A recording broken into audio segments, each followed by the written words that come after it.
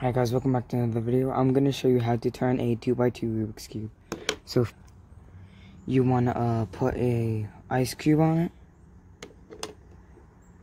Leave it there for about 2 hours. So after the 2 hours, you want to grab a comb, a broken one, comb it, throw it, then you want to go get salt. I couldn't find salt, but sugar also works. Make sure it's a block too.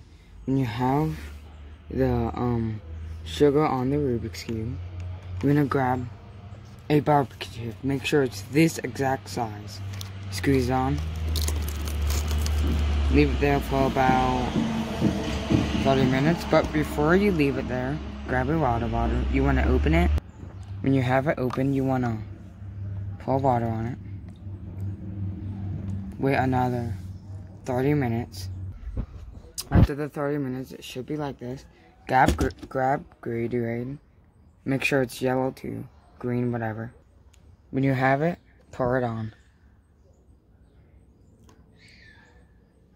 Then you want to wait another probably 15 minutes. After the 15 minutes, it should look like that. And then now, the last and final step, you want to get a half-eaten cookie. Make sure it's burnt a little. Put it on. Crush it up. You want to pour some water on it.